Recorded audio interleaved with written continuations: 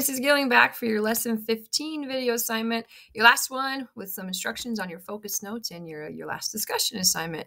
But before we have that, it is time for the joke of the unit. All right, what does a depressed tortilla say? I don't want to talk about it. Get it? Talk about it. Oh, in case you're wondering, the way to my heart is actually tacos. My husband doesn't buy me flowers anymore because he's learned that's not about flowers for me. It's about tacos, and tacos are what make me happy. But anyways, I love a good taco joke. All right, well, let's talk about your focus notes for this lesson here. So this one's a little bit different. You're not going to be watching a video for it. Instead, there's an article that you're going to read that's embedded into StrongMind. It's going to be the next thing that you come to.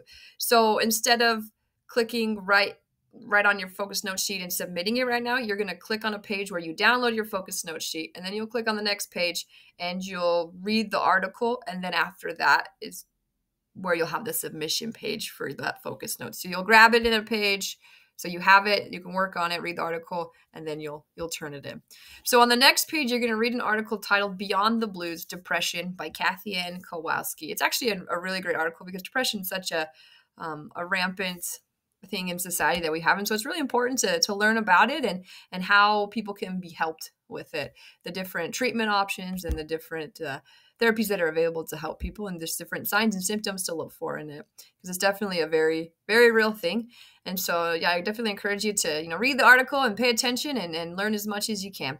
So while you read the article, you're going to fill out your worksheet, just like the other ones. You're going to write down 5 things that you learned from the article, 4 things you found interesting. That's your connections. And again, you know what to do here. If you don't think anything's interesting, which I'm sure you will, it's actually a really good article. But if you don't, then the 4 least boring things that you could think of, 3 things that you learned that you want to tell other people about. So 3 things that you're like, whoa, that was pretty fascinating. I'm going to let someone else know about this stuff. And there's, again, a lot in this article for you to do there. If there's nothing that you really genuinely plan to tell people about, if you had to tell 3 people, what would you put? 2 questions you still have. And I think you'll probably have a lot of questions after reading this one. So pick 2 of them. That's some more processing.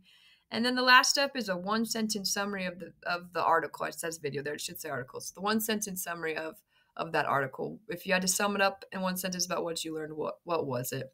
And remember to include your pictures here on the side. Here's your reminder, as always, about the rubric and how it's graded. So 5 things you learned, you get 25 points for that part. 20 points for the 4 things that you found interesting. 20 points for the 3 things you learned that you plan to tell others about. 20 points for the 2 questions you still have. 10 points for your summary, and then I'll give you 5 points just for finding some of those pictures that help you remember things. So pretty straightforward.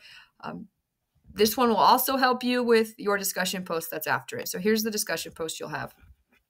So earlier in the lesson, you read an article by Kathy Ann M. Kowalski called Beyond the Blues, Depression.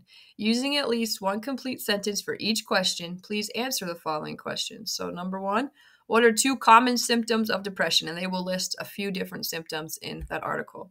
Number 2, what was the most interesting thing you learned in the article? So what stuck out to you the most in that article? And I think this is the most important question. Number 3, if you had to give 1 suggestion to help a friend struggling with depression, what would it be? There's a lot of suggestions also in that article. Some of the biggest things to remember as you're working on this are, again, to use complete sentences. For each question, you should have at least 3 complete sentences here. And make sure that you're really referencing that article, that you're showing that you have an understanding of it and not just kind of making things up on the fly.